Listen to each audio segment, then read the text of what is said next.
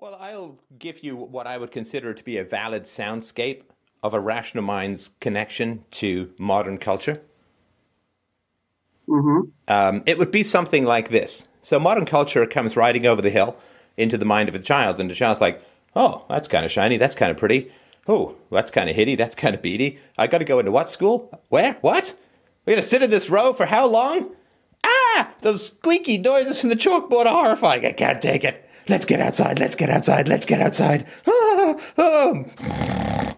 I'm so bored. I'm so bored. Oh, outside. Yay. Oh, my God, some kid pushed me over. Oh, my face is mashed up against the fence.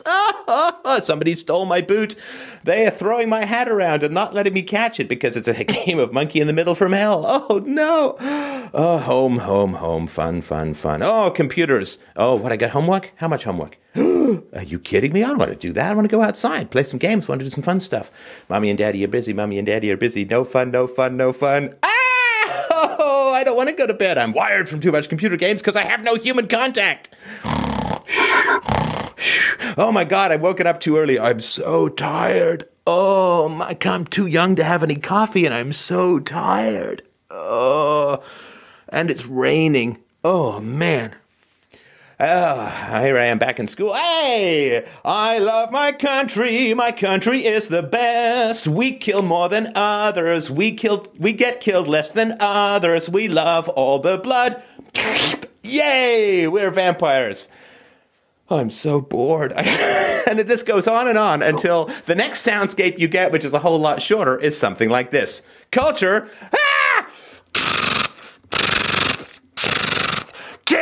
Kill it where it lives. Call it an airstrike. Nuke it from orbit. Die, die, die. Culture.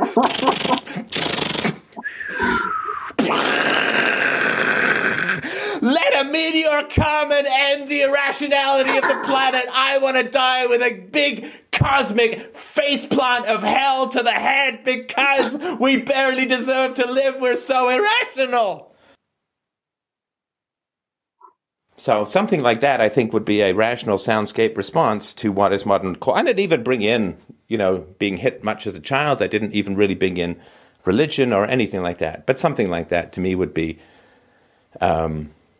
somewhat appropriate. I could have done that for about an hour and a half, but out of respect for the listeners.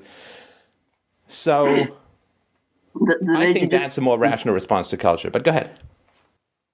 The day you just described it, you just described me basically. My whole life, it was like that in public schools. So tired, so you're exhausted but overstimulated, which is kind of like the worst thing. It's like taking someone who's been up for 3 days, injecting cocaine directly into their dick, and then saying, "Go do a jig on a hot plate." Right? So it is. It's horrendous, right?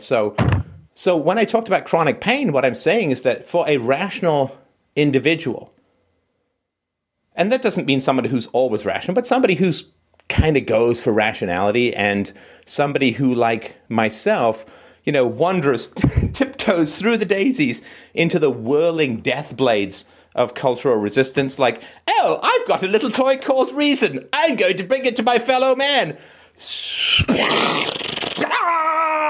I think they're accidentally shooting at me. I can't imagine why. Look, my friends, I have a present for you. You're going to love this. It's reason. It's going to make you happy. Totally.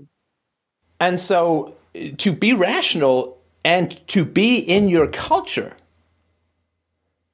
is painful. It's painful as fuck, right? Culture is like this sequential strap-down mind rape on the conveyor belt that just keeps looping round and round and round and round and round. So emotions, like the physical sensations, we can sort of manage and so on, live healthy and that kind of stuff. But we do have a huge problem if we can think and we actually dare to bring rationality to our fellow hominids. I mean, oh my God, we think we're bringing them a gift, like we're bringing the leprosy cure to a cancer ward. They lock the door from the outside, and it turns out we're in like zombie cave from hell, and we're just trying to keep the shreds of our brain from being torn apart by our fellow hominids. So I can certainly understand why emotions would be a challenge if you don't hugely limit your exposure to the environmental toxin called human irrationality.